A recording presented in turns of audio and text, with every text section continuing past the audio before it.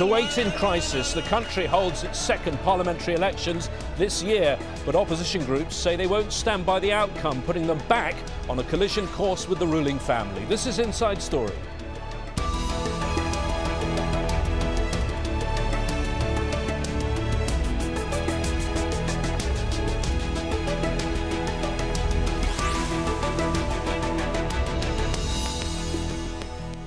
Hello again, I'm James Bays.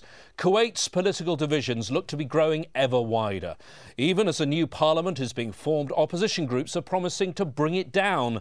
They say they'll continue protesting until it's abolished. Members of Kuwait's opposition boycotted Saturday's poll. They're angry at a decree by the Emir that they say changed voting laws to favour pro-government candidates. It means they now have no representatives in the 50-seat parliament. The oil-rich nation has been shaken by a series of political crises that have stalled development and investment, and it's facing unprecedented protests as voices from the street draw inspiration from the Arab Spring. For Inside Story, Caroline Malone has our report. A door of opportunity to vote in Kuwait's second parliamentary election this year has closed. A good proportion of people didn't turn up, but exactly how many is debatable.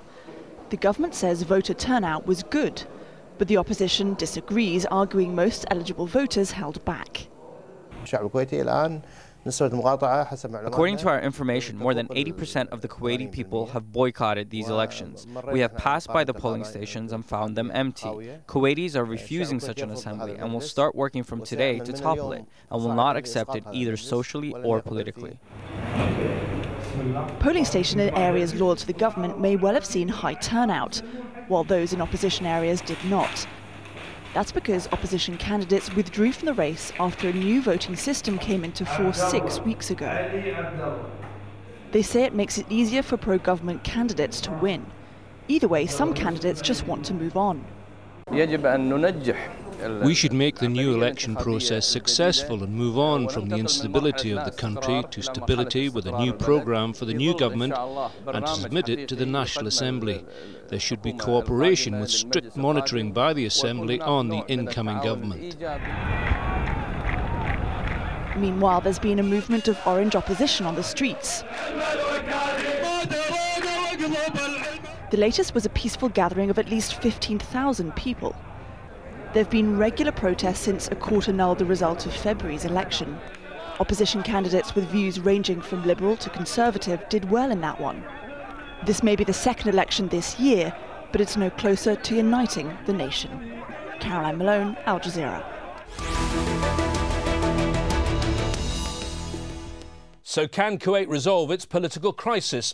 For more on this, I'm joined by our panel of 3 experts. From Kuwait City, we have Fahad Shulemi, a security analyst and former Kuwaiti army colonel. From Beirut, Joseph Kechichian, an independent Middle East analyst and a columnist for Gulf News. And also from Kuwait City by Skype, Salem Al-Ghadouri, Deputy Secretary of the Civil Democratic Movement of Kuwait. Can I start with you, please, Fahad, and can you tell me how serious is the current crisis? Thank you, but before I answer this, I just want to mention a few good points in my opinion. 65%. This is the new percentage of the new faces who will be on the National Assembly. This is the first time since Kuwait legislation on 1963, where a lady on a tribal district has got a chair in the Kuwaiti parliament. 3 ladies were in the parliament. We did not see any sub-tribal election or minor election before the election, which is against the law. Penalties and calls for voting buying is only 5, comparing with the 2011 last election, 45 call about vote buying. Okay, Fahad, you've made those points, but there is still a crisis here, isn't there? The opposition completely boycotted this election. How bad and how serious is that crisis? I think we carry a great respect for the opposition. There are political figures from them, but I think they were hasty a little bit in making the decision of boycotting the election. They used their last option on the beginning. It must be, I think they lost some of the judgment in using this last option. Wisdom needs to be taken in consider when you deal with election and boycotting, especially the words boycotting. That's why they left behind, and there is a new National Assembly with a 40% turnout heading to a new future. Okay, if I can bring Salem in, who's joining us by Skype from Kuwait City. I think it's worth mentioning we did book a studio for you, Salem, in Kuwait City, but then the studio phoned back, asked what the subject was, and when we told them the subject, the studio was then unavailable. Viewers can draw their own conclusions to that. Can you tell me, Salem, some people are saying that this is the worst crisis Kuwait has faced since the 2nd of August 1990, when Saddam Hussein invaded your country. Do you agree with that assessment? First of all, thank you very much about this interview. Let me just briefly talk about the percentages of the election held yesterday. Actually, today we have among our movement 60 of our representatives been observing the election. And it turned out that our number shows that only 34% of the total electors or the voters in Kuwait have participated in this election. So technically speaking, the minority we are seeing today is in the parliament. It is not the majority. Okay, so we don't well, Fahad, yes. Fahad obviously is going to dispute those figures. I'd like to come back to the turnout a little later, but a general answer first. How serious is the crisis facing your country, please? We have a very severe crisis in terms of the political representation. We have, as a political movement, presented our proposal into the major political reforms, which is an elected government and a party authorization, a political party authorization, and a singular district voting system. Also a proportional party list representation in the government. Also, the last point of our proposal was the election commission, which must be independent from any government intervention. Okay, thank you for that, So Joseph. If I can bring Joseph in now, who's not in Kuwait City, he's in Beirut. He, for the purposes of this discussion, I hope, will be a neutral analyst. Joseph, how serious is the situation facing this small emirate? This is a classic constitutional dilemma that Kuwait has been facing ever since it's gained its independence back in 1961. Nothing really that much, nothing has changed that much ever since that time. We have periodically these kinds of events going on whereby a power struggle is underway between the Al-Sabah ruling family and parliamentarians who have, during the past 50 years or so, really gotten a taste of what constitutional monarchy is all about. But of course, Kuwait is not a constitutional monarchy. It is still an absolute monarchy, which is the reason why we have these periodic crises where parliamentarians who are duly elected, even if the numbers are small of those participating in the election, nevertheless, these are historically legitimate elections.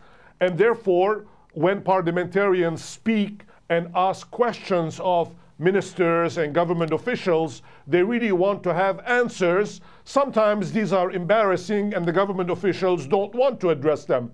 That is the reason why we have these periodic crises. OK, Joseph, we have viewers all over the world, not all of them following the twists and turns of what's going on in Kuwait. So let's give us a little bit of context now. Let's look at how the political system in Kuwait is structured. The Emir Sheikh Sabah Al-Ahmed Al-Sabah is head of state and head of the Sabah ruling family. He appoints the Prime Minister, currently Sheikh Jabbar Al-Mubarak Al-Sabah, and the Prime Minister in turn appoints the 15 members of the cabinet. Most of the top ministries are held by members of the Sabah family. Moving on to Kuwait's Parliament, the National Assembly. That's what the election on Saturday was for. It's made up of 50 seats split equally among 5 districts. Kuwait doesn't allow political parties, they're banned, so people form loose alliances based on their politics and religious and family ties. Back to you, Joseph. Basically, it's a clash between the elected parliament and the cabinet, which is appointed by the ruling family. Is that right? And you left out something very important, whereby the ruler, the emir, can actually abolish parliament whenever he feels there is a crisis, and he has done that several times, most importantly in 1976 and of course in 2000. And in 2000, the crisis was really serious because the elections were not scheduled until 3 years later, which means there was a real gap of 3 years where he ruled by decree, which according to the Constitution of Kuwait, the ruler must not do. Nevertheless, today we have a classic power struggle whereby the ruler wants to really push his agenda through, and he does not want to stand for any kind of criticism, which parliamentarians reject in toto. What's important this time around, beyond the numbers and beyond what the ruler himself may have wished to do, and beyond the boycott, is that in the result, we have for the first time 17 elected officials who happen to be Shia among the 50 elected officials. And this is the highest number that the Shia have ever managed to assume. The highest previous to this was 10. So you're talking about something that will change dramatically the makeup of the parliament. And of course, it will have repercussions throughout the region. And that's because the Shia didn't boycott the election as many of the opposition did. Fahad, if I can bring you in, I read a quote today from one political science professor in Kuwait who said the people of Kuwait have outgrown certain elements of their constitution. Is it time for a change to the whole system? Yes. Yes, I think we need to do some changes. But I just want to respond to Joseph, honestly. All what he said was in the Kuwaiti constitution. It was approved in Kuwait constitution, either the emir rights to dissolve the parliament, and in 60 days the parliament will, either we have a new election or the parliament will come back by the constitution also. Also, I think giving the Shia is not a negative. Why people participated in an election and they won? And I'll give you an example from that history. The Sunni in Iraq, they boycotting the first election and they lost. Second election, they were on board. And now they are a big part in the government or in the parliament. So I think it's not that side. What I want to comment in is since 2003 until 2011, there is a conflict between the National Assembly and the government. Yes, I agree that is we have a corruption. Yes, I agree we have a low performance of many governments. Yes, but also we have a tense and we have sometimes overreacting, overusing the authority or the power of the MP over ministers, misusing of authority. I think both sides are carry the same mistakes, but in different directions. What is the answer? The answer, yes, we need to do some political changes, legislative changes through the National Assembly and the government, cooperation. That is what the citizens want. Most of the people who went outside to the street, they did not went to demonstrate against the Emir of Kuwait or against the regime. They want changes in the government performance Also, the National Assembly is a big partner with the government. People are asking if for I can get in there, Fahad, if I can get in there, because we need to, Fahad, we need to let everyone, we need to let everyone have a say. And you say both sides are to blame. I'd like to bring in Salem on that in a moment, but just bring our viewers up to speed a little bit more on the background. The Arab Spring created new momentum and calls for political freedom across the Arab world. The first street demonstrations demanding reforms in Kuwait took place in March 2011. By November, the numbers had swelled to more than 50,000, forcing the Emir to act. He replaced the Prime Minister, but the new PM was, as is always the case, another member of the ruling family. The government then resigned, and weeks later, Parliament was dissolved. Parliamentary elections in February resulted in an opposition landslide. Come June, though, the Constitutional Court declared those polls illegal and reinstated the previous parliament that had generally backed the ruling family. And by October, the Emir dissolved this reinstated parliament, although it never met, and made a controversial change to the voting law, which brings us to Saturday's elections and the opposition boycott over that amendment. Salem, we've heard all the events that have taken place in just a year, it seems, a really eventful year in Kuwait. Who's to blame for this crisis? Actually, we have, as Joseph said, a systematic or a structural problem in the Constitution. This is what we are proposing to change. We need a grand reforms in order to have a smooth political life which carries out the hopes of the Kuwaiti people and advance the Kuwaiti people into a new future. This is the clash that started since 1965, where the government comes in and tries to somehow manipulate the election results. This is a classical cyclic issues in every election it happens. Now, okay. Can I stop you there, Salem? Because I do think what our viewers need to know, you say what's wrong with the system. What system do you want in its place? Would you like a European-style constitutional monarchy as in the UK or the Netherlands or the Nordic countries? What do you want? We are proposing, as we stated a year back, an elected government has to be elected through a party list with a proportional representation and a singular district of voting. And also, this will give everybody the right for representation. What we see today is a minority becoming the major legislature of the country. Okay, you've explained it there. I want Fahad's response, please, Fahad. What do you think of that? I just want to ask Salem, who will oppose the changes or some changes in the Kuwaiti constitution? Is it the government or the opposition now? They said everything else except the constitution. That was the address has been raised. No changes for the constitution. Mr. Ali Al-Rashid, he asked for a minor changes in the constitution, and everybody on the opposition stand against him. So please, these things needs to be discussed in a matter of neutrality. Opposition, the people who will oppose that new changes to the constitution. Go ahead, Salem. Exactly. Historically, that's just me, Dave. If you please let me respond to that. Historically, since the last year, our proposal has been announced, and what we see today that all the opposition leaders in the parliament is carrying our ideas and carrying our principal changes to the constitution.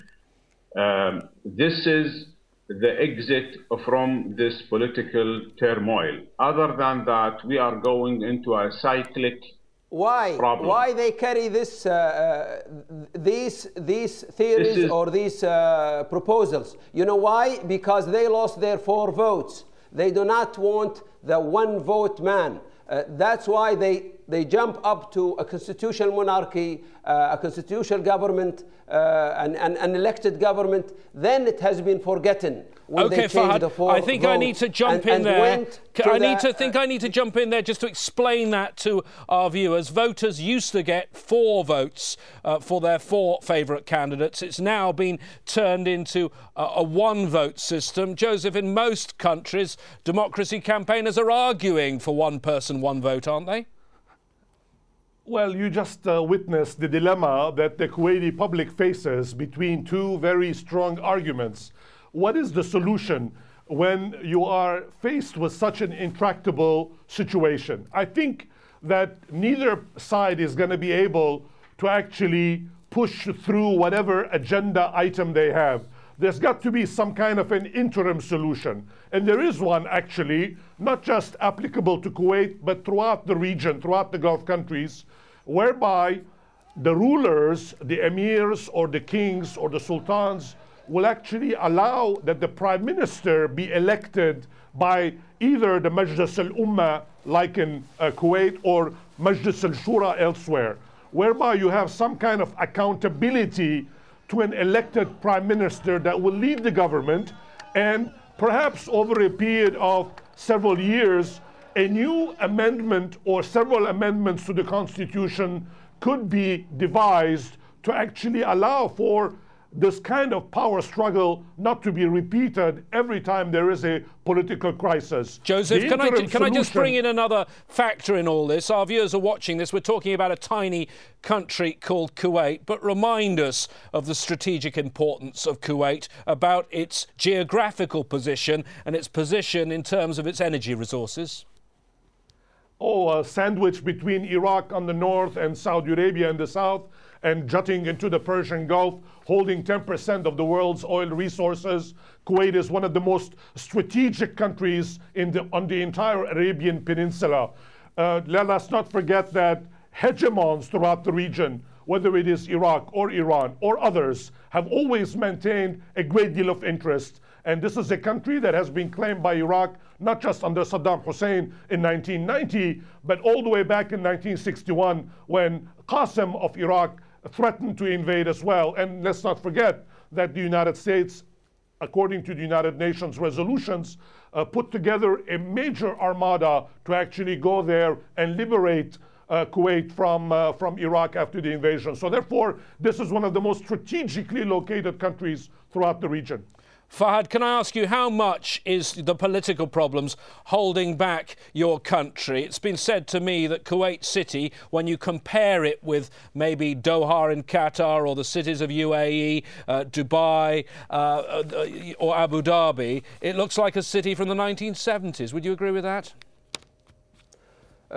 James, the most important is that we live in a region. We have to understand we are surrounded with a monarchy system in all over the region except Iraq and except Iran. And we are affected. We are part of the GCC. So any major decisions needs to be coordinated and needs to be taken wisely, because it will affect our coalition, it will affect the Saudi, it will affect United Arab Emirates. So yes, I agree with you. We were a little bit behind. But if you go to the political culture of the Kuwaiti society, we are a very rich society. And another 2 points, I really have a comment. We don't have another two. We don't have time for another 2 points, I'm afraid, because I do want to get Salem in before the end of the show. Salem, the opposition are outside the parliament. In some ways, maybe they might have shot themselves in the foot, because what do they do until another election in 4 years' time? Briefly, tell me what happens now. Currently, all the opposition parties and groups, we are in the civil democratic movement proposing a national gathering to put together the future of the Kuwait political system. This is as per our proposal. We in Kuwait, I just want to go back to the point. Kuwait is a leader in the political life system among the region. And we see that Kuwait will be also the leader in the future for all life aspects. if we implement the right system which will carry out the hopes and the dreams of the Kuwaiti people. Other than that, we will end up into minorities only caring about their own self and self-interest and removing the public interest. Salem, thank you. Thanks to all our guests, Fahad Shulemi in Kuwait City, Joseph Kechichian in Beirut, and via Skype also from Kuwait City, Salem Al-Ghadouri. A lively discussion and one on which, as ever, we would like your views. The way to get in touch with us is Inside Story at aljazeera.net. Tell us what you think we should discuss too on our next show. Thank you for watching. I'll see you very soon.